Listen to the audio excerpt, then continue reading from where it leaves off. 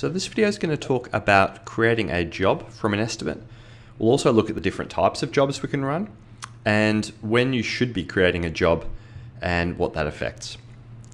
So I'm going to click the Create Job button up the top and it'll pop up with just some standard info about this job which I put in earlier, in fact in the details screen. So it just wants us to confirm that. The expected start, this will drive our schedule and when it puts the first of the tasks on. If you don't know definitely what date to start on, take kind of a rough guess at it because you can always change this date within the schedule screen later on. And below that box we have the invoice method or job type box, and this is where you're selecting what type of job you're actually running. Quick point here is when you create the job you have to select this, and this is the only chance you get to select this. So if you don't know how it's going to be contracted just yet, you can't really create the job. And also if you go past this and create the job and then want to come back and change the job type, you can't really do that. So this is a really important step just to confirm with Buildxact what type of job you're actually running. In this case we're going to do a contract price job, but I'm just going to go through briefly what all three of these are. So contract price often gets called method A and method B, and it's really a fixed lump sum where you are breaking it down into percents, so 5% deposit, 10% base, etc. And when I go into this, it will suggest that I use the default invoices. However, I can go and save my own. And as we get more into the invoicing of this job, we'll go through that more in detail. Cost plus is the next one. So this is, it gets called due and charge as well. And this is where any cost that you incur, so you buy material, you have labor costs, they get passed on to your customer as an invoice, plus a percent, which you enter here. There's a separate video on this one. There's also a separate video on this third one, completion percent. But in a bit of a nutshell, completion percent is good for a couple of things. One is if you deal with retention, this is where you'll need to be anyway.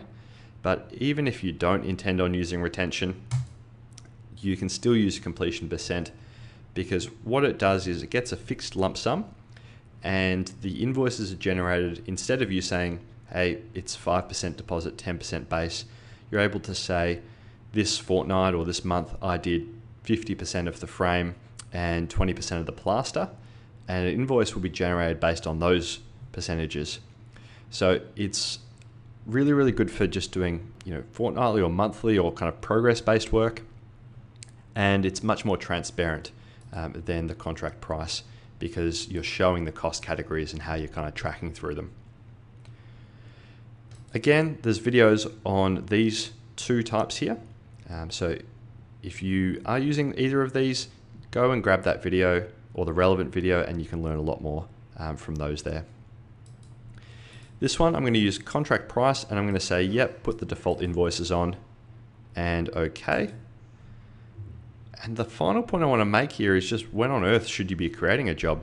And this is a question we get a lot. So when I do go into the job, I get this dirty big yellow bar just saying your estimate's not been accepted. And what this is trying to say is that you're in the job, but you haven't yet told Buildxact that your quote has been accepted, i.e. that you've signed a contract. For us, that's the same thing. And it is perfectly fine to be in the job before the contract's been signed. In fact, there's several legitimate uses for that. One is that we will have people come in and work on their schedules, of which there isn't much for me yet, but they'll work on their schedules and they'll send that out with their tender. We also get people who will go through and set up their invoices and send a summary of that out with their tender. So you can do quite a lot in here before the job's actually signed off. However, once the contract is signed, we absolutely insist that you go and say here, click to accept the estimate, and it'll pop up and say, is your estimate accepted? And you can just say yes. I'm going to go cancel just for now because I want to show you one quick point, which is if I was back in the estimate anywhere, so let's say I was in the quote letter screen, I can do the exact same acceptance by using this drop down which has all the different statuses in it. And we've talked about this drop down in another video, but a quick summary: this is your way of telling Buildxact where the estimate is up to. And if you say it's accepted, this is the one that triggers it to go, yep, estimate's accepted. Confirm your estimate is marked as accepted, which will lock it from editing. It also has a note to say that it opens up part of the quote request option, where you can then send out messages to the winners and say, yep, thanks for playing, we've picked you as the winner. But the thing I do really want to show you here is that once you do accept your quote, you are then locking it. So all the edit buttons disappear. In fact, really the only thing you can do is you can come back and have a look at takeoffs, and the only thing you can actually change is these P, S, and T buttons.